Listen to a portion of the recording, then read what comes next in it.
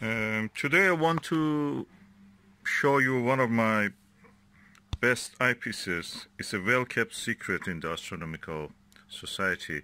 You don't hear much about it, but you can have an eyepiece which is as good or even better than a teleview at a fraction of the price of a teleview. This is a Skywatcher. The old name of a Skywatcher, and they are selling it under this name sometimes. If you buy it from eBay, it's called Helios also. Helios is the old name, Chinese name of that company.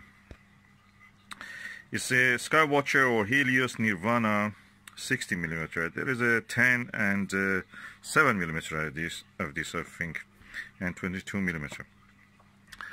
It is small compared to many other eyepieces.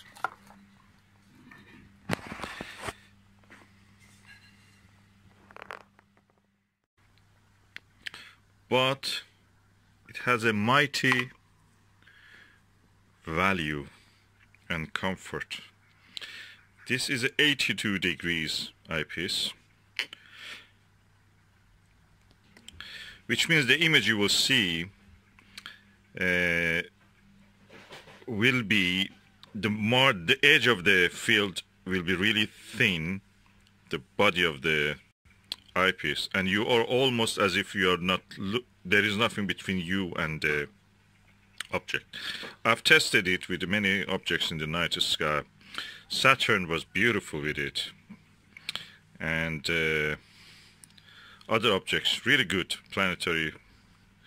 I'm gonna get the 7mm one, but this one is quite lightweight, probably around 200 grams. I will measure the weight later. And just to show in the daylight how it will work, I just put it in this Skywatcher Pro Series 80 ED apochromatic telescope. I put it now in the telescope focuser, and let's look at it. I've not seen anything as good as this anywhere, so let's look. As you can see, the field of view is very wide. I've not zoomed in the image or anything.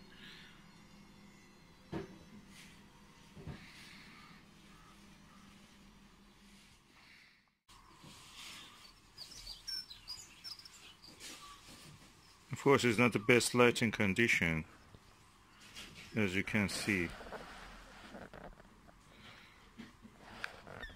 It's quite cloudy, it's raining also.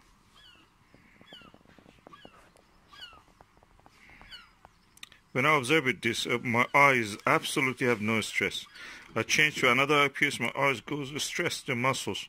Then I change it back, the muscles relax when I'm observing with this eyepiece. So it's absolutely perfect eyepiece for my eye.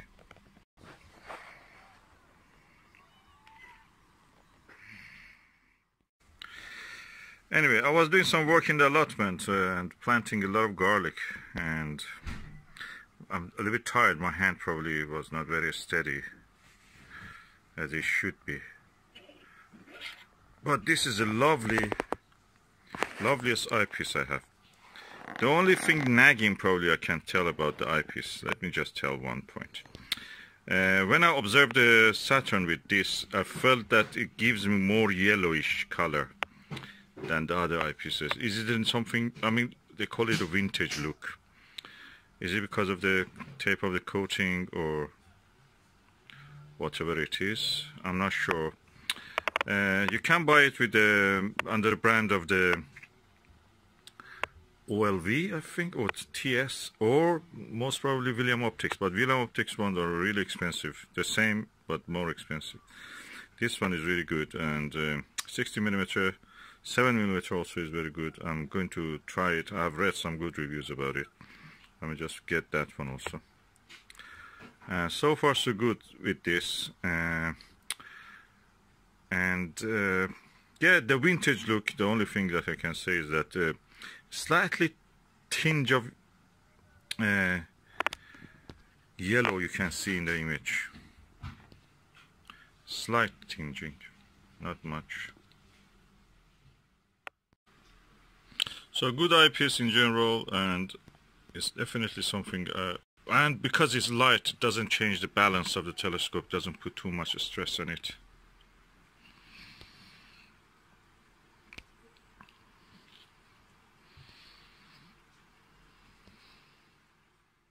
Okay, I've shown you this Nirvana 16mm one. I now have the Skywatcher super wide angle fully multi-coated 70 degrees 17mm eyepiece. I'll give it a go just to see how it looks in the same condition. Just for the sake of comparison. Just 1mm difference between the focal length of these two eyepieces. It has a bigger lens and more comfortable actually to see. And it is on a 2-inch focuser, but it can be also installed on the 1¼ inch one.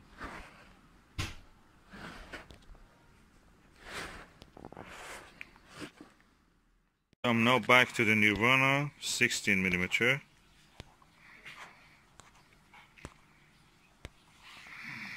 (82°), and I'm going to look at it at the subject again, the same way. And this is Nirvana again. You decide which one is best.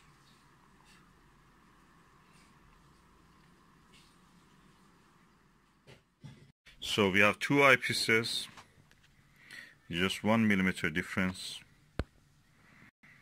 and one quite lighter than the other one. This one is around 400 grams, this one around probably 170 grams or even less, 150. I will measure the weights and show you.